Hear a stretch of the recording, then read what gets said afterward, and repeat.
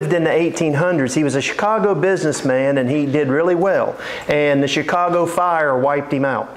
But before that, there was an early stock market crash, wiped him out. He got his stuff back. Then the Chicago fire wiped him out. And he realized that Chicago wasn't the place, so he had an opportunity in London. And he worked out some deals in London, and he sent his wife and his kids ahead to London. He was coming 2 weeks later. Well, halfway across the Atlantic, the ship sank. He got a telegram from his wife. Everybody died. All his kids died but his wife. The telegram was, "I alone am left." And it crushed him. But anyway, he went to join his wife in England, and when he got near the spot, the captain had told him, he said, "You know, this is about where," and he had sat down and wrote the song, "No matter what happens, it is well with my soul." In other words, he believed in God's providence and sovereignty, and he didn't understand it, but he said, whether things were great or whether things were bad, it is well with my soul. It's a great song. It's my favorite song, probably. I tell you what, if y'all never heard it, you ought to listen to the Gospel Plowboys version. It's a good one, real good one. You guys going to? Oh, okay. Y'all turn to, back to Luke 6. You know, I tell you what, go to 1 Corinthians 13. Y'all know what we're talking about. I want to read something to you. Now, we're talking about judge not lest you be judged. And we've said this doesn't mean that we're never to exercise discernment. We are called to make certain judgments at certain times. But we're not called to be judgmental. We're not called, again, to be scrutinizing and looking and investigating. That's not the attitude we ought to have at all.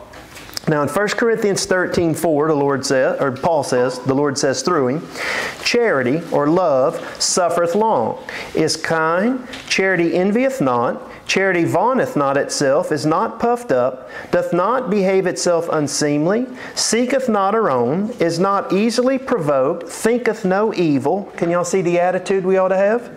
"Rejoiceth not in iniquity." It doesn't love dealing with things like that. It hates it.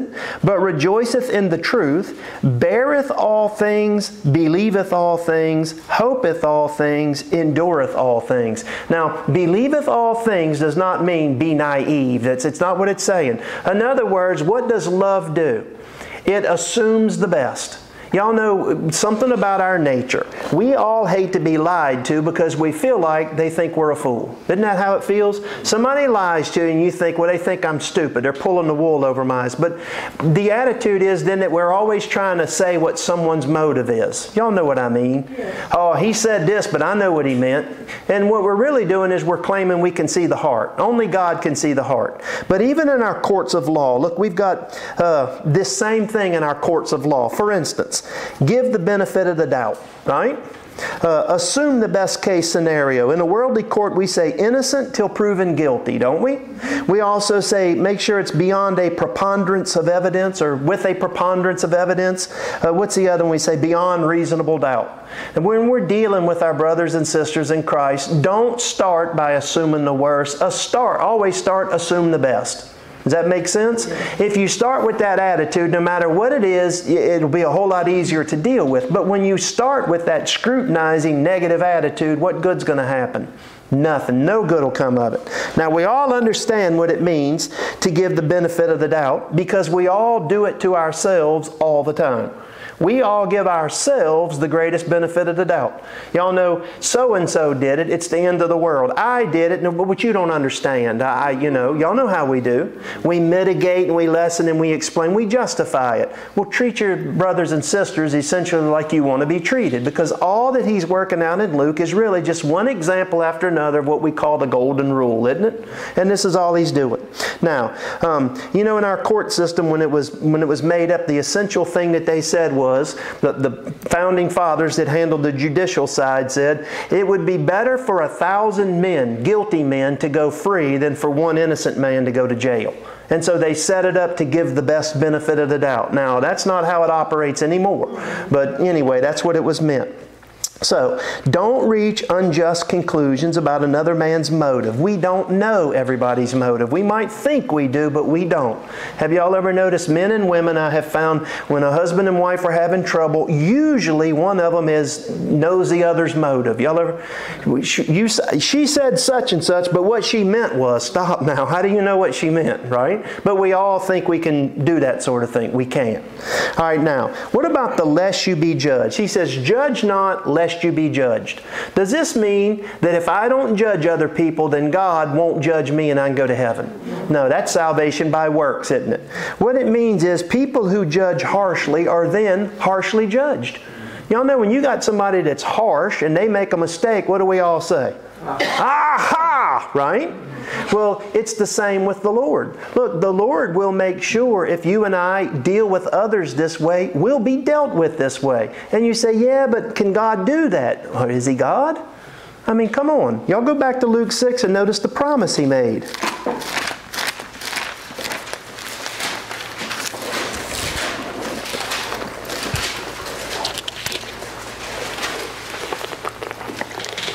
What we're talking about here is the difference between a condemning spirit and a forgiving spirit. Okay? Now, we've got a condemning spirit is looking to do what? Condemn. Okay? What's a forgiving spirit looking to do?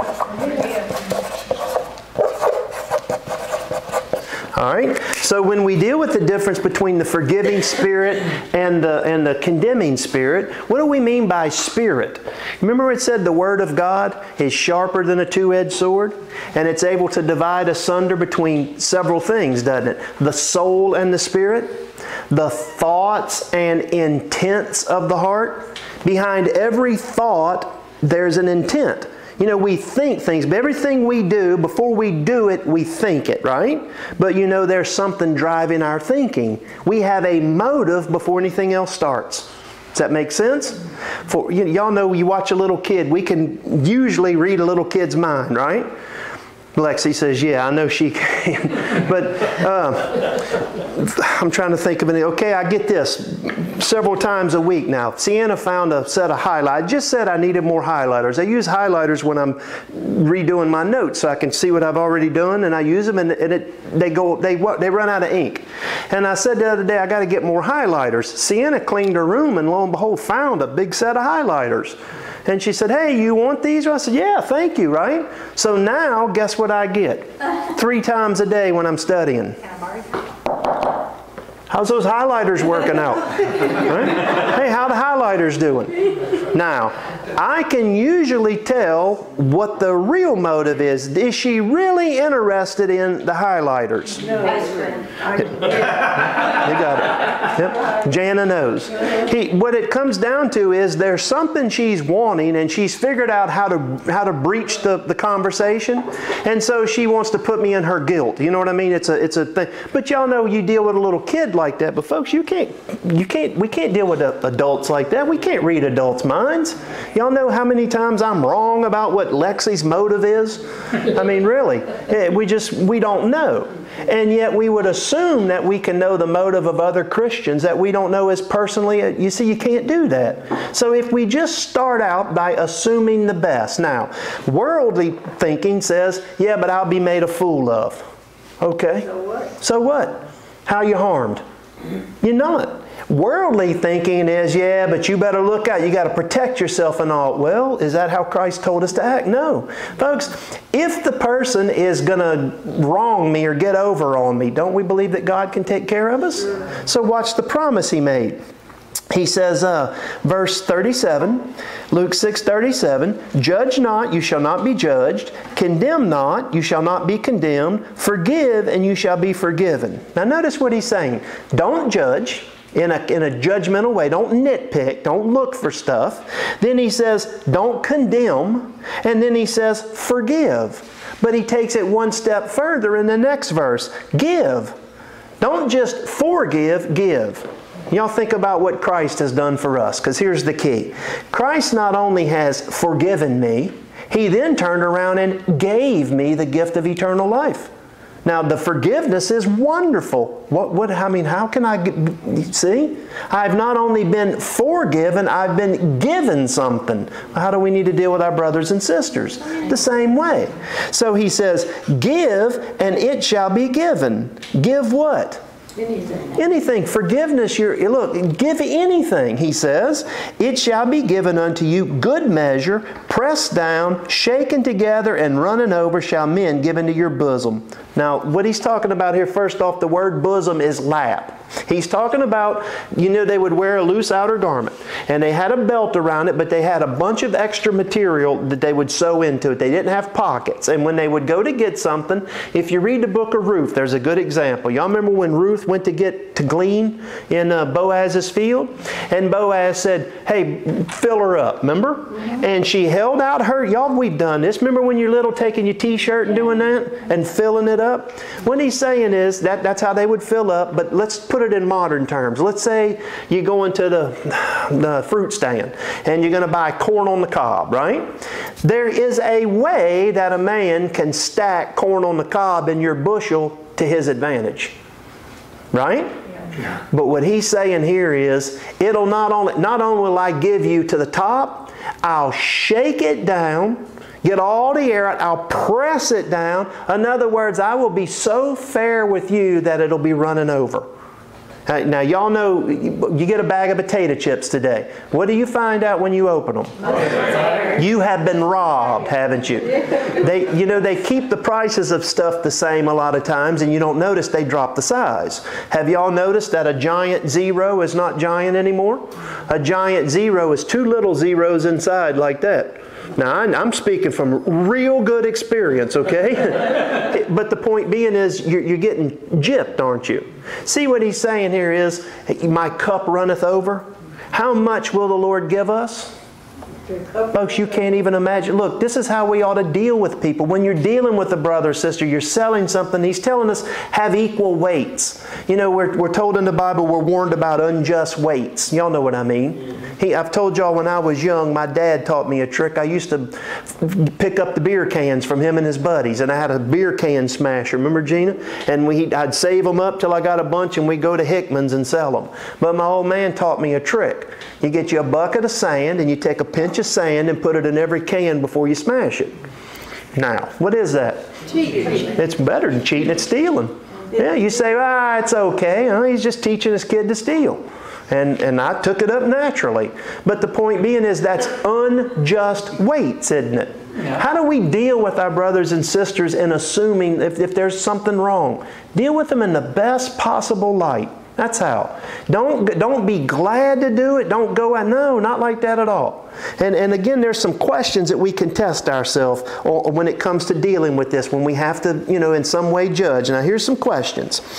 Does my criticism arise out of a love for an offended God? Think about it. Does my criticism, does it come from the fact that I know God would not have us sin, and sin is an offense unto Him? I'll give you an example. I hate to hear someone say, oh, God. Don't y'all hate that? Yeah. Or the worse than that, I hate to hear someone on a TV show, you'll hear it all the time. The only time they will ever use His name, they'll say, Jesus Christ, like it's a curse word, won't they? Now, if you know someone doing that, why does that offend you? Because they're talking about our Lord. They're talking about our Lord. Yeah, they are blaspheming our Lord. And it's not that you hate this person, it's that you know what you want to say? You want to say, oh, they have no idea what they're saying. They're throwing around a name loosely that is the man that died for their sins. I mean, that's horrible, isn't it? Now, next. Does my criticism arise out of a concern for the person's good? Think about it. You've got to talk to someone about something. There's an issue now. Are you actually concerned about their good? Or are you concerned about the offense to you? You see what I mean? How often are we really concerned about their good? Look, I'll tell y'all that there are times, literally, when you can be brought to tears about watching how someone you love harm themselves eternally. You know they're doing eternal harm to themselves, and there's nothing you can do. They won't stop. They won't turn. And when you talk to them about it, what do? They get offended and they get mad. But ultimately, you're not mad with them. You love them, and you know this person is costing themselves eternally. It's a hard thing, isn't it? Another question. Am I somehow happy about this? When I have to deal with one of these situations, am I somehow happy about it? Do y'all know people that just like controversy? Lots of people thrive on it, don't they? Me and Lexi know people, she'll show me something on Facebook, say, look at this, and I think, man, and we both have this type of anxiety. We're like, I couldn't function. I mean, I'd have ulcers. I don't know how they function like this, and yet they seek it out. They like it, don't they? Are you a person that likes that sort of thing? Now, that's in the world, but let me ask you this. Can we be a sort of person that likes to see our brother and sister sin? No. Folks, there's something wrong with that, isn't it? It's something wrong with seeing someone that we're supposed to love do something that harms them, and we somehow are excited about it. If there's any excitement or anticipation about dealing with it. I finally caught him. Yeah, exactly. You know, whenever you have to, very few times have we had to do it, but whenever you have to actually get the group together to talk about something, I'm going to tell y'all something, that is the last thing I want to do. I hate it. I would rather do anything than that, if it can possibly resolve itself. And that's why I've been guilty of letting things go on way too long, and that's my fault, because I hate the idea of doing it. We want to see things in the best possible light. How? How do we do this? Well, it's very simple. What happened on that cross? He died for me. When I was a good Christian? No. When I was yet without strength, when I was a sinner and His enemy, He died for me. Now, if I think about how much I've been forgiven, then guess what? It's a whole lot easier to forgive you, isn't it? Now, y'all go over to Luke 7, because we've got this. The Lord's going to deal with it very clearly.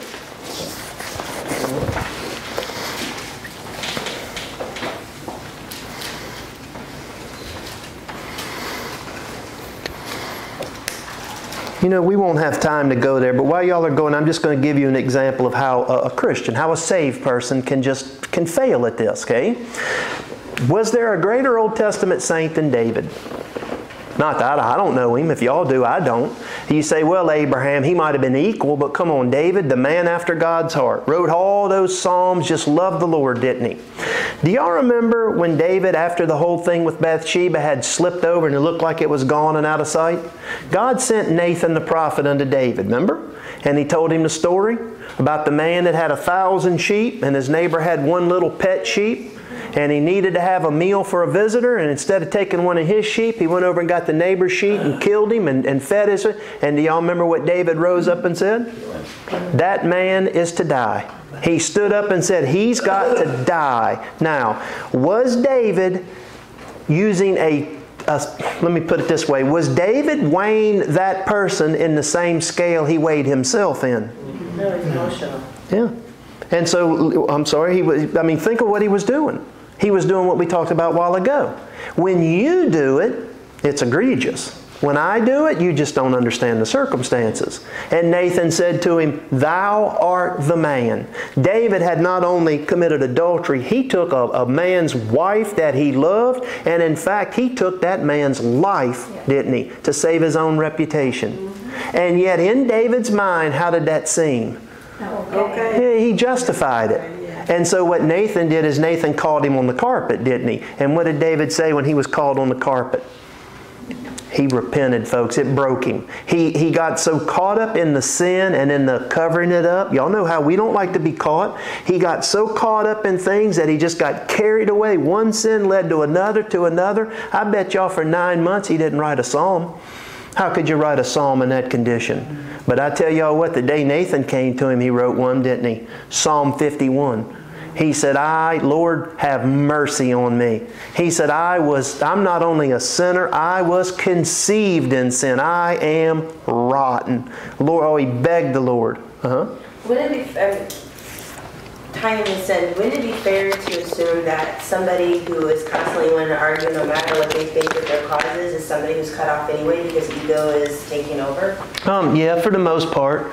You know, generally if somebody just is looking to argue, I mean, y'all know there are people that like to argue. Everybody knows that. We call it debate. Yeah, they'll call it a debate, but it sounds like an argument to me. You know, it's a bunch of screaming and yelling. I once heard at a Bible conference, right? 2 preachers screaming and yelling at each other. I mean, at the top of their lungs, foaming at the mouth. And another guy went up and said, hey, y'all need to stop arguing. And they said, we're not arguing, we're having a discussion. What did it sound like to the lost world?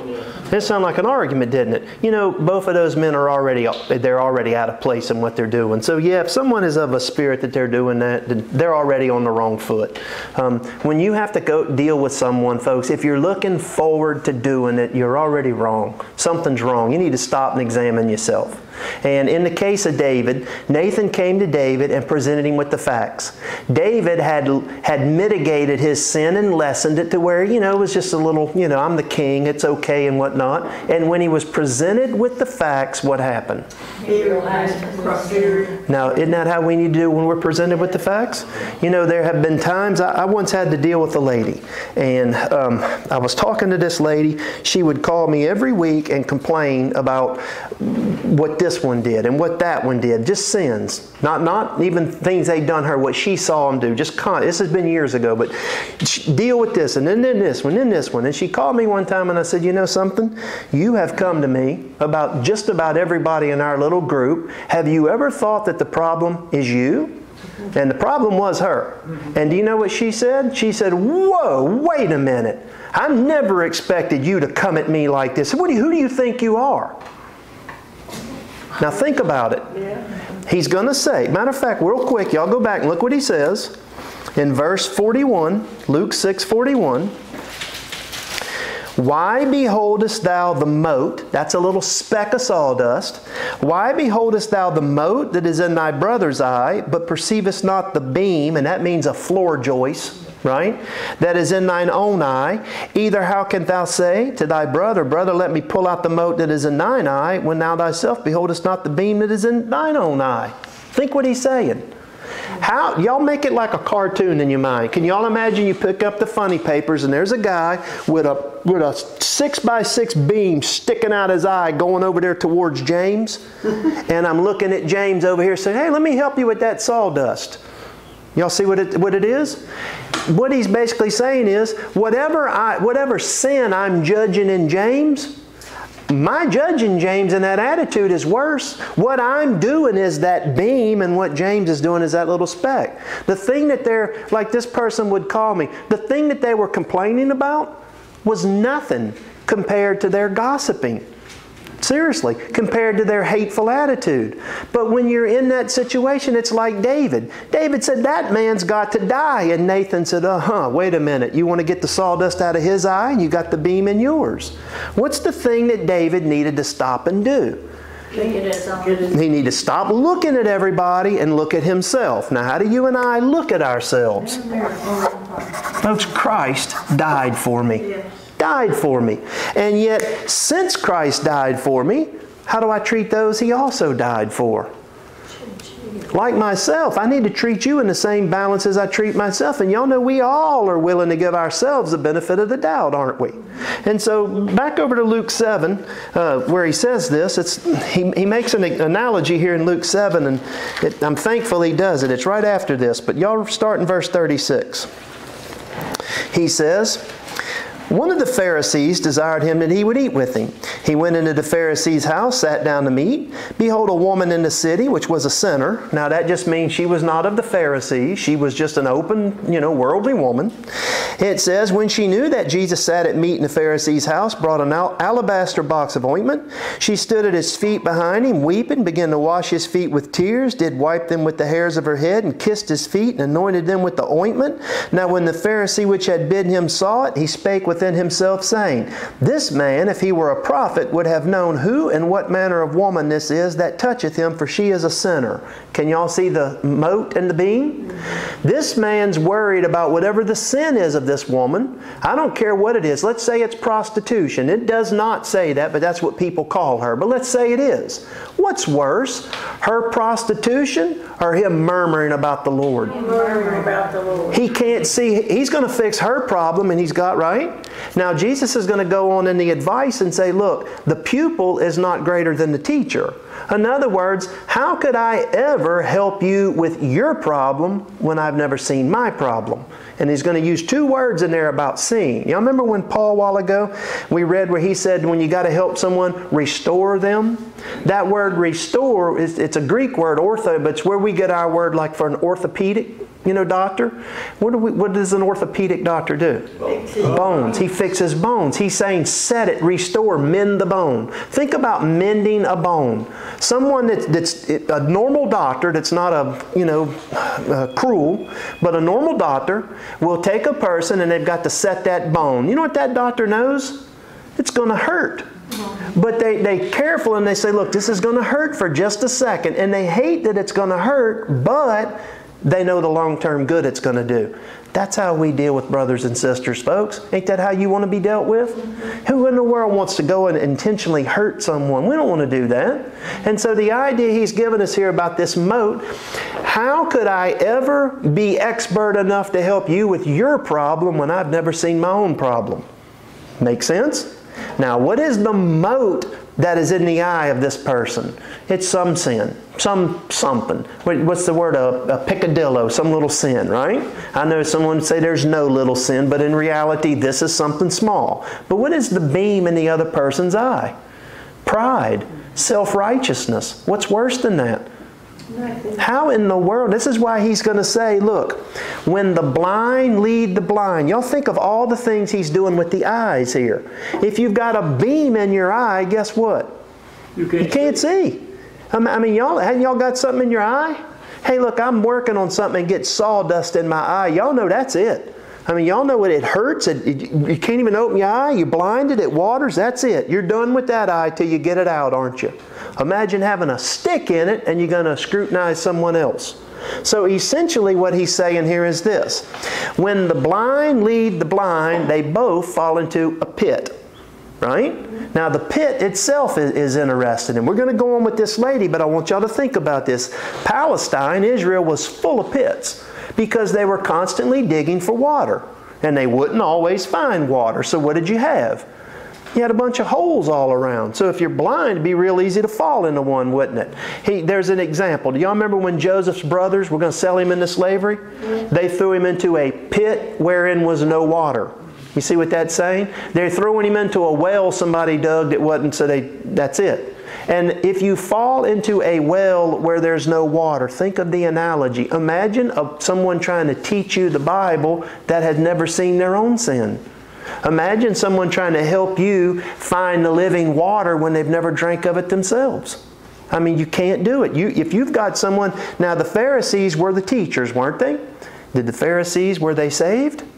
Did they acknowledge their own sin? Imagine them trying to teach the sinners.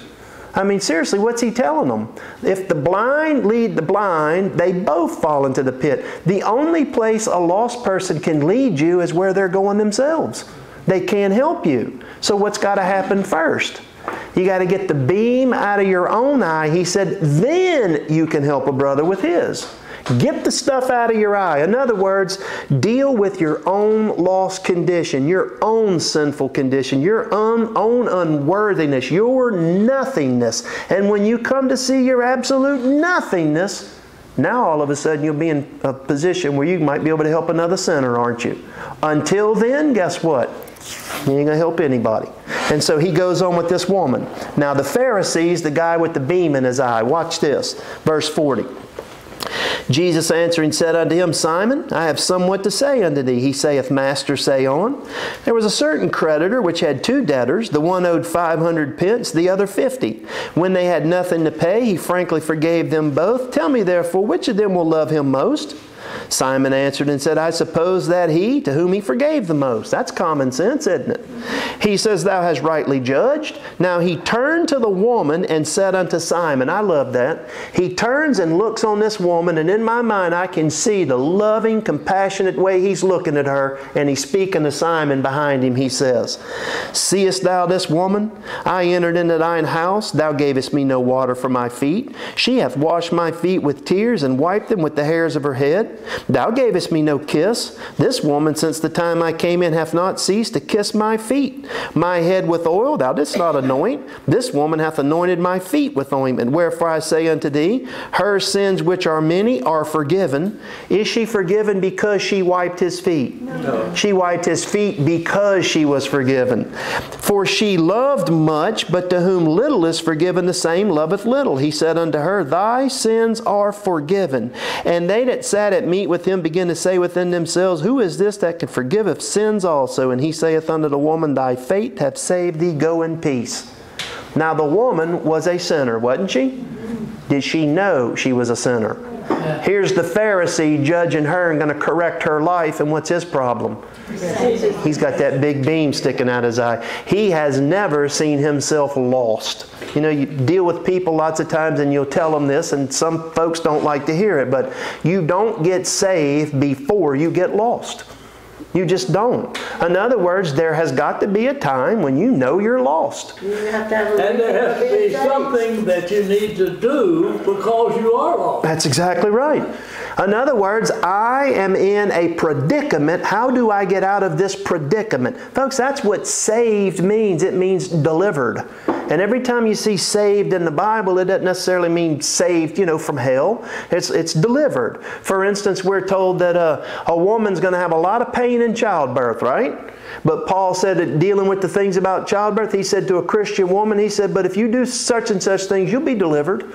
You'll be saved, he says. They're going to be saved by having a baby. Is that a way to be saved from hell? They'll be delivered in the childbirth. Y'all know it was a dangerous thing to have a child not long ago. It's still dangerous, but not long ago it was really dangerous, wasn't it? And so when he's talking to this woman, what he's saying to this woman is she has come to terms with herself. She has seen what Christ did for her. She has trusted Christ. Now, who would make the better teacher? This woman or this lifelong educated Pharisee? The woman. The woman. How would she know she was to be needed saved if she didn't know she was lost? Well, that's exactly right. But what did the Pharisee think? He's saved. He never been lost. He's saved because he's a Pharisee. Y'all know you wouldn't think this, but this is the truth. There's lots of people that think they're saved because they were born into a Christian family. Yeah. They think they're saved because they've just always gone to church. There are people that think they're saved because when they turned 10 or 12, their mom or dad told them it's time for you to do this, and they went and did it. They have never been in a lost condition. Who screams out, who calls on the name of the Lord? Those that are in peril. And so essentially what he's tying all this together about, remember, he's got one group of teachers over here, the Pharisees, and yet Christ is training a new group of teachers, isn't he? And he's telling this new group of teachers, if you're like them, you can't help anyone. These people can never help anyone because of the beam in their eye. He said what you need to do is you need to strive to be like your master. Now that doesn't mean you can be equal to him. In other words, be of the same attitude. How did Christ deal with people? Loving, folks. This was someone that dealt with them as people that needed saving, didn't he? And yet we come to talk about different ones, and I remember a man one time said he talked to somebody in the hospital and they got saved, and he told me, he said, I never regretted anything like that. And I said, what do you mean? You remember that, Lexi? And the guy told me, he said, man, that's the last person on earth I wanted to see saved, but, And I thought to myself, what in the world? It's a strange comment, isn't it? Yeah. And essentially what he was saying, he said, yeah, but that guy's been a false teacher and a heretic all his life, and then he gets it right there at the end. Huh? Wow. I mean, that's crazy, isn't it? Yeah. I mean, look at the thief on the cross. Yeah. It's a crazy thing that happens here. But the idea of judging people, we've got to remember, no. We're not in the business of judging people like that. We're in the business of upholding the Word of God. And when the Word of God, if someone is brought into judgment with the Word of God, who do we side with? The Word of God. But how do you do it? You do it lovingly and kindly. You do it as the person like Paul said. I'll tell you the way to help someone. I once had Steve over in Homa told me something one time. He said it was in something he was taught in business dealings, and it was good. I'm going to mess up how he said it. He had it put all together in a nice little phrase, but he said, if you come to someone, me and Lexi know a lady. Almost everybody hated her, seriously. If you spent 10 minutes around her, they didn't like her. And the reason they didn't like her is because within 10 minutes she was going to tell them, well, you know what you ought to do? You know what you need to do? Y'all know folks like that? Oh, well, you know what you need to do. They're full of advice for everybody else, but if you give them advice, they get mad, right? This guy told me, he said, you know, when you're dealing with folks, that never works. He was in the insurance business. He said, what you do is you listen to them and you say, okay, yeah, I see what you mean. I used to think that too, but let me tell you what happened and what changed my mind. And he had a way of, remember that, Lexi? I forget, he had a phrase he put it in. Oh, I see why you think that way. Yeah, I used to think that way too. Makes sense to me naturally. But somebody said this to me, and let me explain to you why I had to change my mind. That sort of thing. Folks, talk to people that way. Talk to them that way. And what you'll find is people are, go at them this way. Let me show you where you're wrong. It never works. And so essentially in the Sermon on the Mount, what he's telling us is we've got to deal in love, don't we? And if we got to deal with our enemies in love, go to the lost people in love, how do we deal with our brothers and sisters in Christ? Now, anybody right now in the bottom of your pit of your stomach feeling like, yeah, this all sounds good, but it ain't possible? Come on. Come on, be honest. Okay, thank you, Courtney. Me and Courtney think alike, I know. She's right. It ain't humanly possible. I'm sorry, Maddie. It isn't humanly possible. Okay? It's not. You can't do it. You hear me? You cannot do it under your own power. But can the Holy Spirit cause you to want to do it? Now, folks, without the Holy Spirit, we can't do any of this. We can't even desire to want to do it. Now, ask yourself honestly, do you have the real desire in you to do this? If you do, it's a very good indicator that you've got someone living in you that you don't have there naturally. Because naturally, we like to get them. We like to get even. Y'all know what I mean. Naturally, that's our tendency, isn't it? Now, back over to another thing he said here before we quit. He's been dealing with the blind leading the blind, and he said something. I want y'all to turn over, if you would, to Jeremiah 2.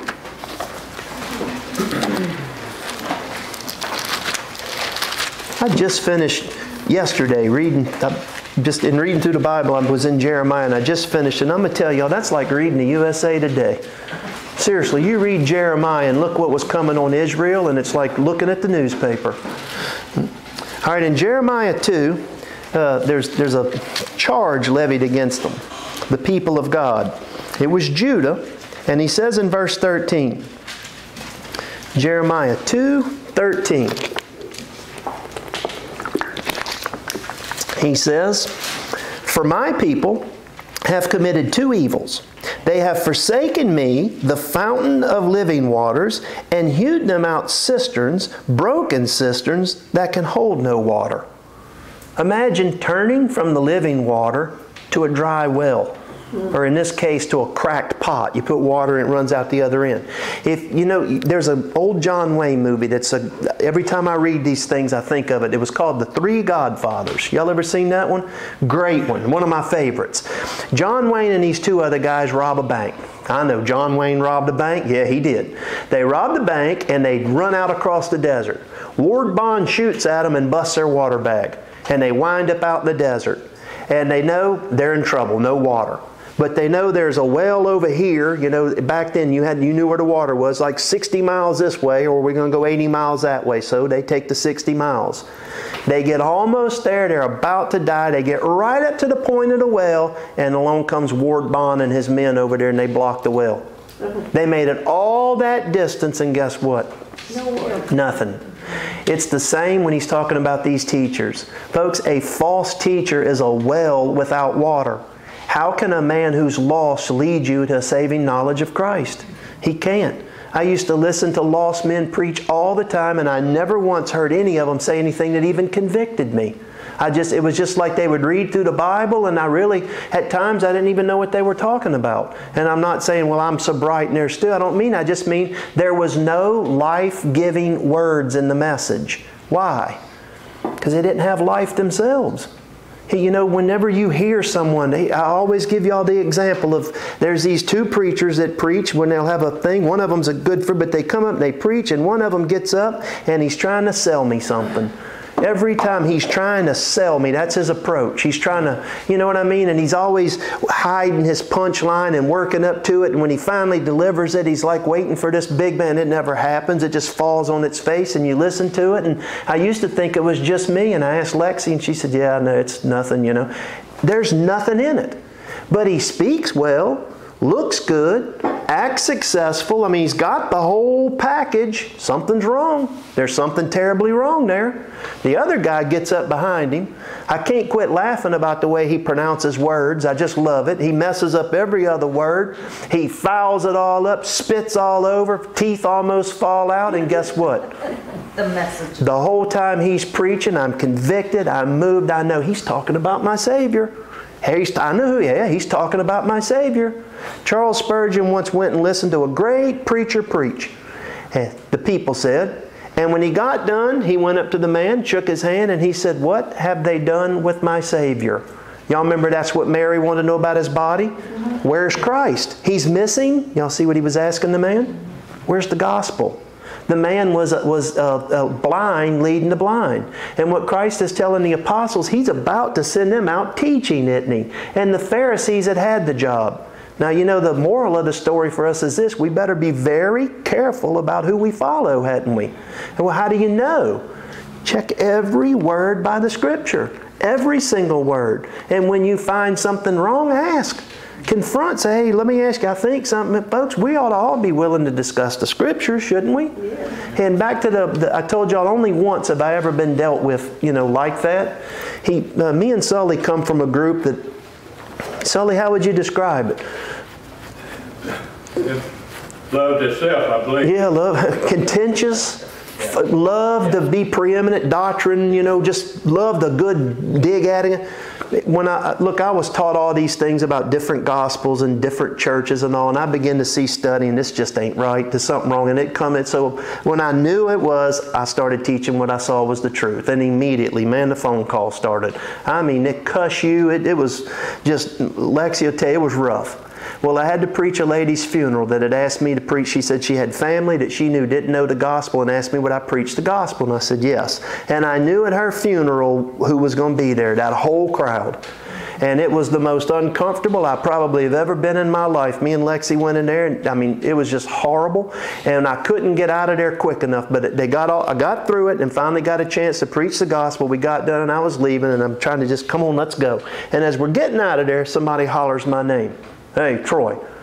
And I'm like, oh, man, I turned around and said, yeah, I hear that you teach that there's only one church in the Bible. And so I think, well, here we go. And I said, well, yeah, that's what I see in the Scripture. He come up and shook my hand. He said, thank you. He said, I come to the same conclusion years ago. Don't you let this bunch rile you. You preach the truth as you see it in the Word. He said, now you don't ever let any of these guys swerve you off the truth. You preach the truth that God shows you and you'll be okay. Wow. Still a great friend today. Now, the first time I met him, what happened? He tried to correct me and we had a big argument. What was the problem? Me. I was the problem. Pride, self-righteousness, I was the problem. All he did that day? He just said, oh, left it. He didn't hold it against me. He didn't get back at me. He didn't sit back there and laugh and say, look, he used to be the big guy, now look, they all hate him. No. He come to me in an honest, sincere, folks, that's how we're supposed to deal with each other. I thank God for that. I learned so much just watching this guy, how he dealt with me. It's the only one's ever done it. I pray I can do it with someone, but I thank God for that, and that's how we're called to deal with each other. How? In love. You say it can't be done. Well, I watched him do it. I gave him every reason not to like me, and yet today, close friends. That's great. Only Christ can do that. Okay? All right, do y'all have any questions about that today? No? All right, let's go to the Lord in prayer. Our Father, we thank you for the wonderful privilege of being able to worship you. We thank you for giving us a day where we can turn from the things of this world and put our minds solely on your things. Lord, we pray that today we think about Christ, we glorify Christ, we lift him up, we meditate on the love that he has for us. Help us, Lord, be a light to the lost world. Lord, please keep us, protect us from these things that are coming on us in our country, that we can continue to worship in freedom. And if not, Lord, give us the strength to go through whatever you have laid out for us. But above all things, Father, please build us up and soften our hearts, that the Word might mold it the way you would have it done. In Christ's name we pray. Amen.